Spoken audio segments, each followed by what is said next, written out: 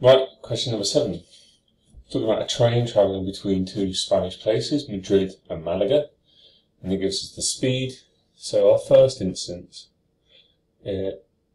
just remember in our head we should be thinking about speed as distance divided by time. It gives us the time, and it wants us to work out the distance. So it gives us, here it gives us the time,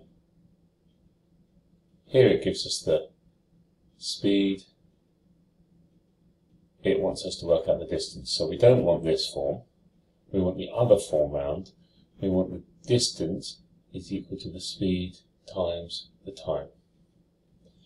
Okay, so we've just got to be aware that our speed is in kilometers per hour. So therefore our time at the moment, we've got to work out the time. So let's work out the difference in the time.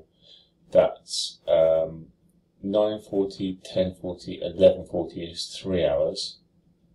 So it's that's 12 too much. So it's 2 hours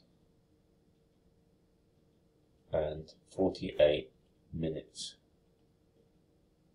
Now, we've got to be careful when we're using our speed, distance, speed and time calculations. We've got to be consistent. So this is in kilometers and hours. At the moment we've got hours and minutes, so we need to convert this into an hours only. So 2 hours is obviously just 2.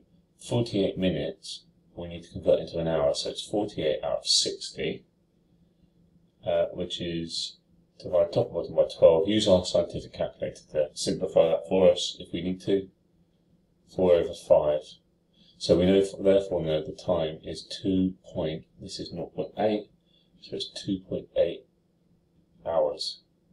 So we have to convert everything into the same consistent units.